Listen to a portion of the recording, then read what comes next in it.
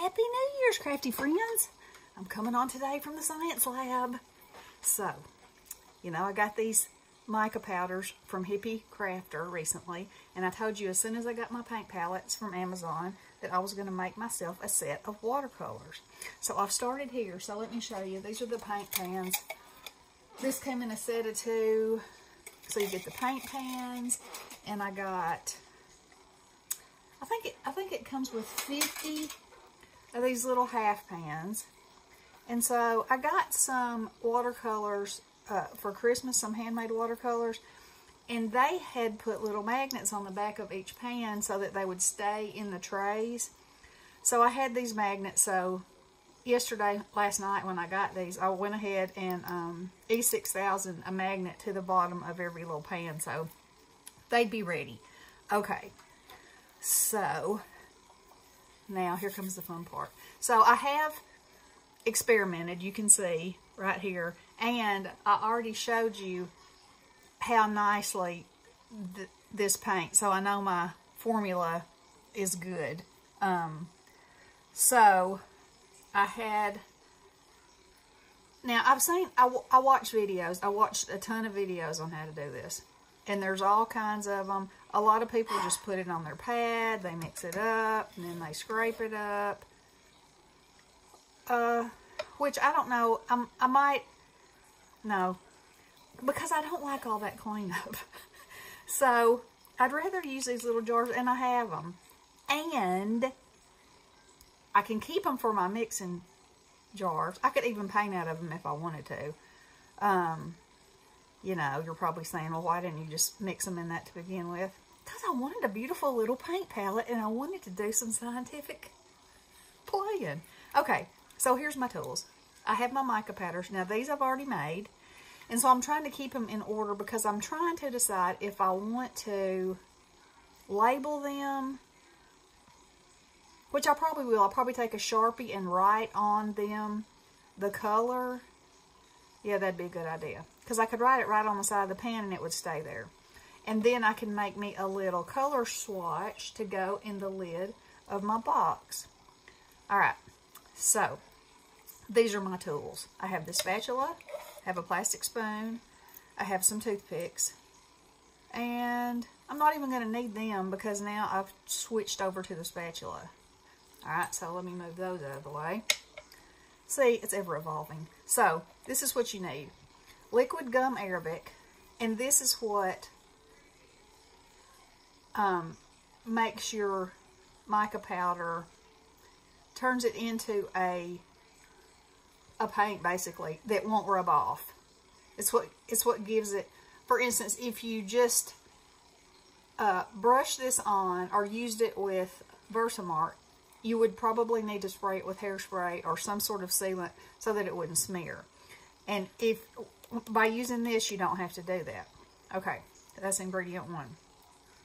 We'll put that there. And you can buy this at Amazon. Of course, I tried to buy it at Hobby Lobby and Michael's, and no, they don't have it. They have the powder kind. And then the powder kind, you have to put boiling water in it and blah, blah, blah. I didn't want to do that. All right. So then, from my research, I found that a drop of glycerin makes it paint smoother. Just a drop's all you have to put in there. So, this, I actually had this. You know, you can use it on your skin. Anyway, it's glycerin, vegetable glycerin. And then a lot of people add 1 drop of oil of cloves, or they said that you could use any kind of essential oil. And I had this Christmas Spirit, and it smells so good. It's like cinnamony, orangey. It's got some cloves in it too. And that's sort of optional. It's supposed to sort of act as a preservative. I don't know. I've never had any watercolor paint that got gross or needed preserving that I knew of, but okay. But I did smell some of the ones that I got for Christmas, and they did have a scent of cloves. So, apparently, the people that do this for a living, you know, they use it. So I thought, okay, well, and there's nothing like picking up your paint and sniffing it, and it smells good, and then when you, It doesn't really leave a scent on your paper, but, so, you know, that's optional. Okay, now, let's cut to the chase. So, I got my little jar here. Let's make some pastel purple. So, these are from the Hippie Crafter, like I said, and they come so full. And, of course, look at that. Deliciousness. So, I'm using this little baby spoon to carefully, now I'm going to fill this jar half full with the powder, more or less. My measurements are not exact. See, that's more like 3/4, and that's fine. Look at that spoon. Woo! Alright. And then I can always add more if I get too much liquid, but that doesn't really happen. Or hasn't so far, I should say. Alright, now I'm going to wipe my spoon off right now so that there is no danger of me accidentally sticking it in something else. And you see, I have spilled a little bit. No worries. Alright, so there's my mixture of that. Now, I had a pipette, but I think that oh wait, no baby, they're just going to suck it up.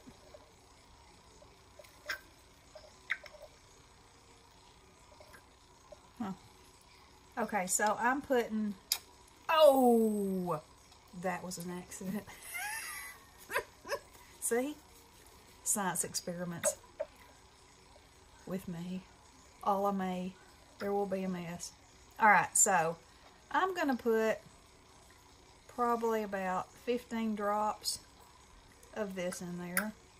And I'm going to squeeze it out, lay it on my paper towel, and put the lid on this. Because I don't know how fast this dries out. But, you know, I'm not taking any chances. Well, let me tidy up my mess just a little bit. Oh, that didn't tidy it up very well, did it? Okay, well, good enough. Now then, I'm going to throw that one away and get another one. Okay, so a drop of glycerin. You can just eyeball that. That. And then a drop of your fragrance. Oh, I got 2 drops. See? Told you no science. Now, then you're going to add about the same amount of water. 1, 2, 3, 4, 5, 6, 7, 8, 9, 10, 11, 12, 13, 14, 15. Alright, now here's the coolest thing. So, I've got my little spatula. I'm going to start stirring. I am on screen, aren't I?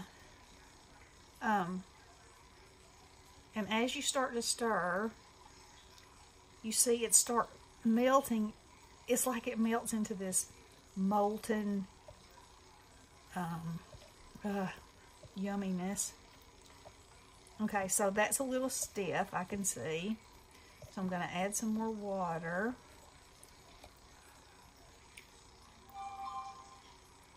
And I just added, I didn't count the drops. Because like I said, after you do it one time, you'll be like, okay, I get it. It's more seeing the consistency. And at this point, what you're wanting to do is make sure that everything, that there's no lumps in it. Now I'm about to show you something that I think is just so cool. Alright, so look. It looks, see, it won't even come off of there because it's stiff. But it's liquid. It's called a non-Newtonian mix. Okay, so then I'm going to fill up my little pan.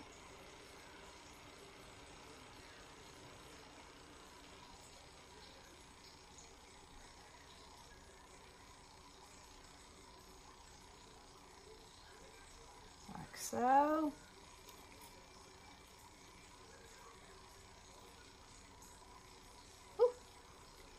Alright, so now,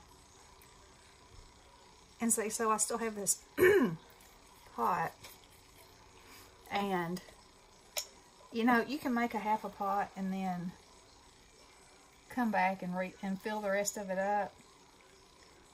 So,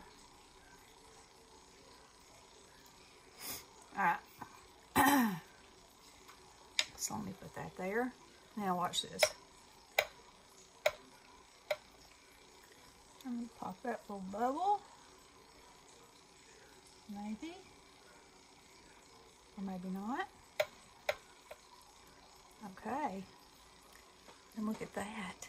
Ooh. Okay, watch this. See how when you tap it, it looks like it starts turning into a liquid? And look. Y'all know I love me some crafty experimentations. But this is past experimentations because I got it now. I'm going to have me the most beautiful pan of metallic paints ever. Alright, so let's see. What color shall we go for now? How about orange? This is called orange yellow.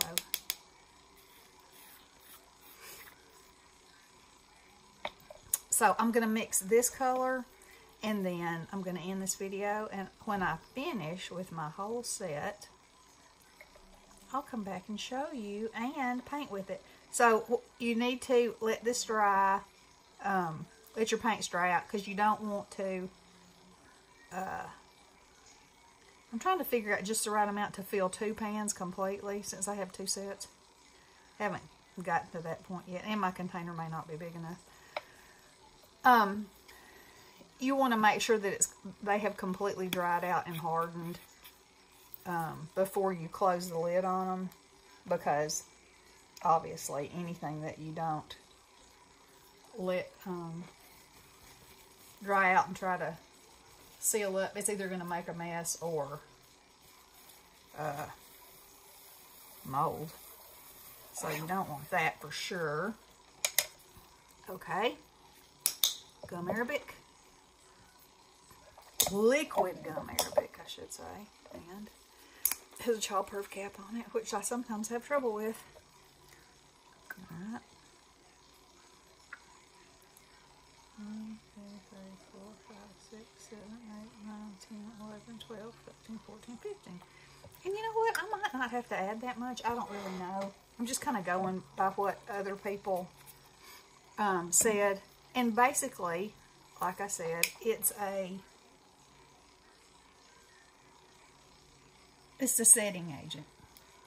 That's what we'll call it, the setting agent. There we go.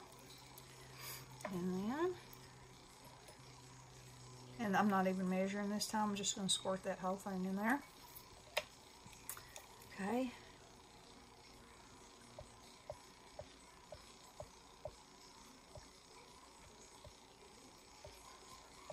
And these are expensive. These beautiful colors. If you buy them, you know, singly or a set of them, like on Etsy. Another reason why I was determined that I wanted to figure out how to make them myself. You know, I do have a tendency to do that kind of thing anyway. And I love it. I absolutely love that non-Newtonian thing. It's so cool.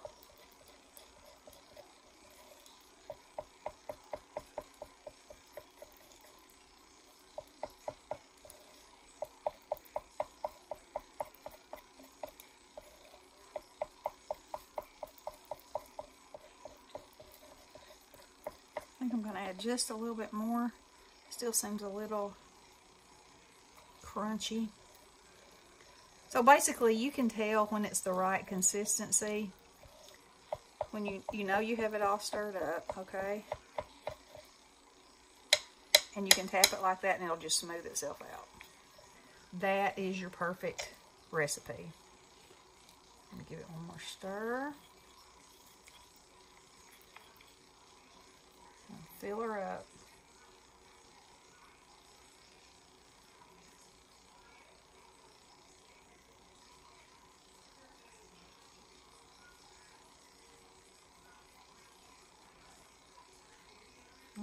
Oh, that was a good one.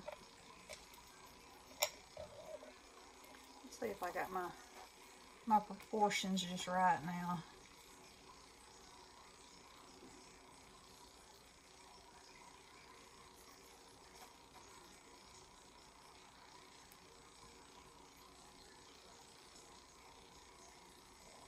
looky there, looky there. Oh, get back in there. Okay, so there's your little science lesson for the day, for the new year. And like I said, I will be back when I have the whole set done. And now that I know how, nothing is safe. Just let me say that. Y'all know how I am. All right. I hope y'all enjoyed this crafty lesson. And get yourself some of these and play. You won't be sorry. I'm telling you, you won't be sorry. It's that easy. All right. I hope y'all have a wonderful new year. Thank you, all my subscribers, for last year. It was a wonderful year. Thank you for everybody's encouragement and their creativity and their inspiration. I love the YouTube crafty world.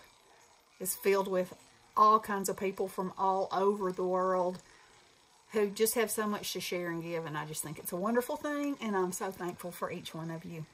Alrighty, Happy New Year! Blessings!